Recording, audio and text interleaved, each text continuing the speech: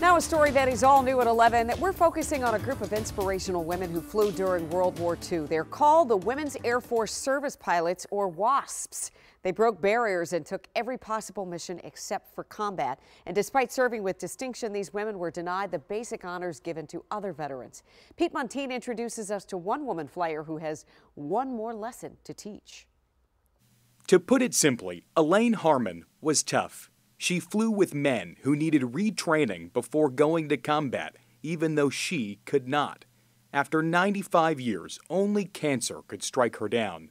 But there was one more battle, one that Harmon's granddaughter, Erin Miller, chronicles in this new book.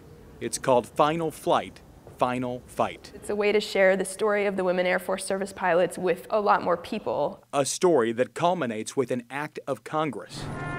Harmon's dying wish was to be buried at Arlington National Cemetery, an honor denied to the 25,000 WASPs. That is until Miller, an attorney, refused to be outclassed by the Army. Not everyone is going to have to go to Congress to ask them to pass a law to bury a relative. This is one part history, one part how-to on lobbying lawmakers. Miller even tattooed the bill number on her right arm. This week, she started a book tour. The first stop, her grandmother's grave at Arlington. I hope that it inspires people to address the government if they have problems. I think it's an instructive lesson for people who might end up in the same situation. The scrappy spirit of the WASP still soaring beyond the history books. At Arlington National Cemetery, Pete Montine, WUSA 9.